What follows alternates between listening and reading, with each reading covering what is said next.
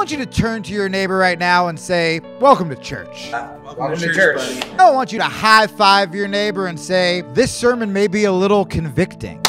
This message is going to be convicting. I want you to turn to your neighbor and say, I've made mistakes. I've made mistakes. Dark mistakes.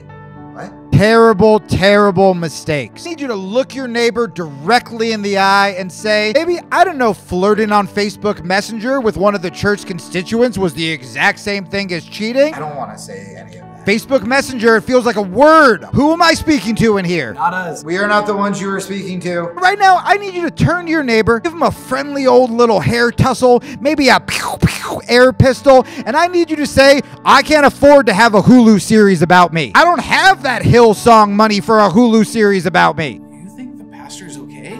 He's being really specific. Lord knows while this church needs the press, I do not need a Hulu series about me. Why does he keep going on about this Hulu series? You to turn to your neighbor and say, have you seen the pastor's wife, Rebecca? She probably looks very angry right now, but it is imperative that if you see the pastor's wife, you send her back to me, or just tell anyone on the worship team, the prayer team, if you see Rebecca, anyone, just get the attention to me. You can pass me a little note. Fine with that. Have you seen my wife, Rebecca? Has anyone in the back? Have you seen my wife, Rebecca? We haven't seen Rebecca. I haven't seen your wife.